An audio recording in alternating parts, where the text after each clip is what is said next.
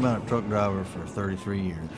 I don't like just getting up and driving to the factory downtown, working 8 or 10 hours, driving back home every day. That's not for me. When I found out that they needed truck drivers in Iraq, it's just like a light bulb went off. I told my wife, this is what I want to do. It might not have been the best thing for my family, but it's something that I needed to do for me at that time in my life. I needed to give something back to my country. You know, I was 43 years old, and this was an opportunity that I was not going to miss. We were based out of the Camp Anaconda, just north of Baghdad.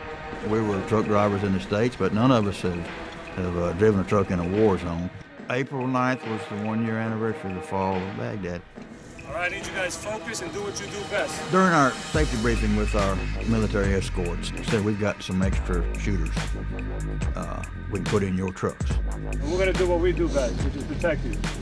That had never happened before. We had 19 trucks, civilian trucks. I mean, I was apprehensive. We had a lot of trucks that were hit with IEDs there. And as I'm going into this area, I knew that this is where these things could happen.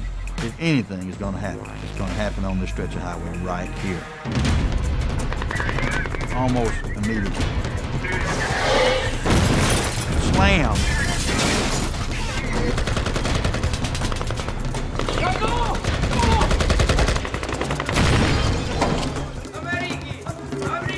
There's one Iraqi insurgent.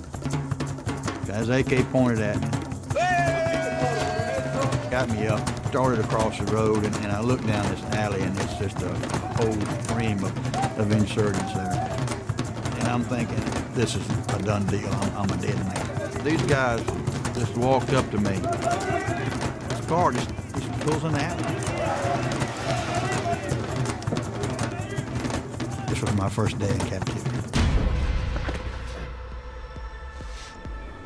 I woke up, and I'm hearing helicopters off in the distance. I looked up and I saw just a piece of wood hanging down from the rafter, and I reached up and got a hold of it with my left arm, and I pulled down as hard as I could. I grabbed that timber and I shoved it through that hole, trying to get out, because these helicopters I'm hearing, they're moving. I've got to get out of it. And I gave it a big shove, pushed to one side, and the door pushed open, and I ran out. 2 big Chinooks were headed in my direction. I'm going home today.